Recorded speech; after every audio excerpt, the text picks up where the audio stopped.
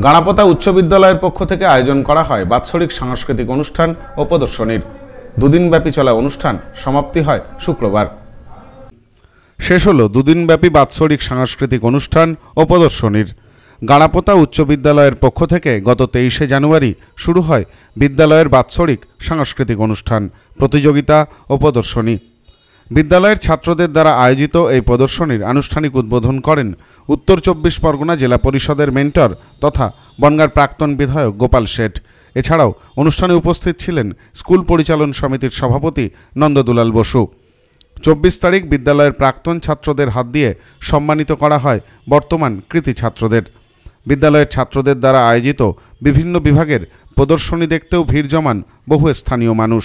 এ বিষয়ে বিদ্যালয়ের প্রধান শিক্ষক মনোজ সাহা বলেন, আমার ছাত্রছাত্রীদের একাত্ম করে এটাকে একটু বড় আকার ধারণ করিয়েছে। এদেরকে শতাব্দী প্রাচীন স্কুল, 1843 সালে বিদ্যালয়ের জন্ম। সেই দিন থেকে আজ পর্যন্ত প্রায় প্রতি বছরই কোনো না কোনো ইভেন্ট চলে আসছে, যেটা নতুন করে হয়েছে। অনেক বৃহত্তর পরিসরে আমরা প্রদর্শনীর ব্যবস্থা করেছি। সব্যসাচী ভট্টাচার্যের রিপোর্ট, নিউজ নোম্যান্সল্যান্ড, বনগাঁ।